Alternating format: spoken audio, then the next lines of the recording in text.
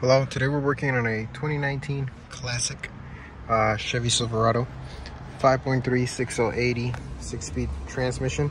So we are tuning the transmission and the engine as well. We're deleting the DOD, which causes issues on the transmission.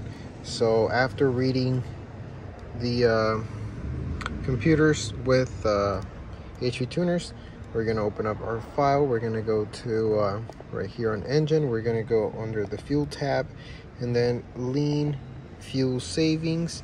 Then you're going to have DOD enabled, and you're just going to turn it off, clicking disabled.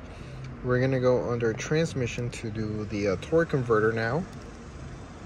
You're going to have several tabs: general, manual, shift, general, all the shifting characteristics of the transmission. We're not going to touch any of that at all. All we're going to do is go straight to torque converter. We're going to go first under the general tab. You're going to turn off AC off on first gear. You're going to click right here on this blank spot right there. You're going to click here on the calculator. You're gonna hit 0, and then you're gonna hit replace right here, or equals, and it'll make it 0. And what you're gonna do to make it easier, because you have 6 tabs to do that on,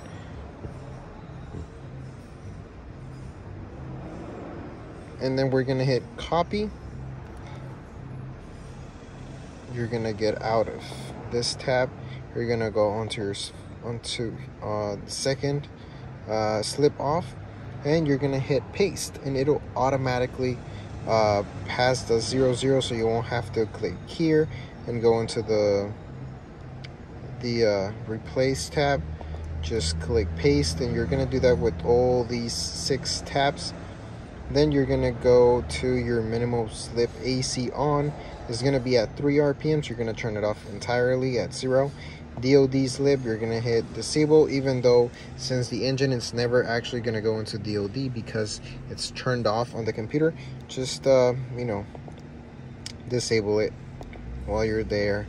After that, this is all we're gonna do. We're not gonna mess up with the pressures, so you don't want to touch them. And then we're gonna go to the apply release tab, and we're gonna go under apply and release. Here on this one, you're gonna have several different numbers at which miles per hour you want the torque converter to lock in. You're gonna disable all these at 512 kilometers per hour, or miles an hour is gonna be a different number, but it's basically a number, a speed of miles per hour that the truck is never gonna reach, so that the converter locks in at that speed, which it'll never get there, so the converter is never going to lock in. And you're going to go into the release tab. The release has to be a number smaller by 1 mile than this one. So here we're going to go under release, and as you guys can see, we're going to put them next to each other. The apply is going to be 512. The release is going to be 511.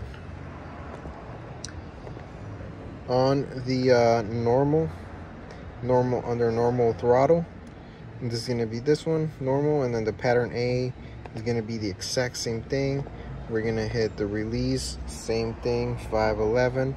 On the pattern B, it's 511. It's already that, it comes like that from factory.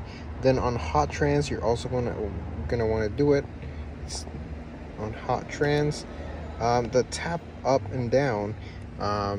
This is a fun fact. Whenever you put the transmission shifter all the way down to where it shows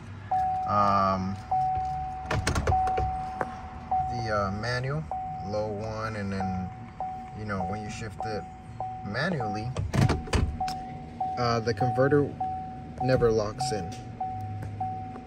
So if you don't have HV tuners and to turn off the torque converter, what you can do is every time you drive the truck, go all the way until you hit the low section, the manual section, and that will disable the torque converter lockup for free, basically. And so same thing for the release. This is done for us by Chevy. Under full throttle, you're also going to want to take it off.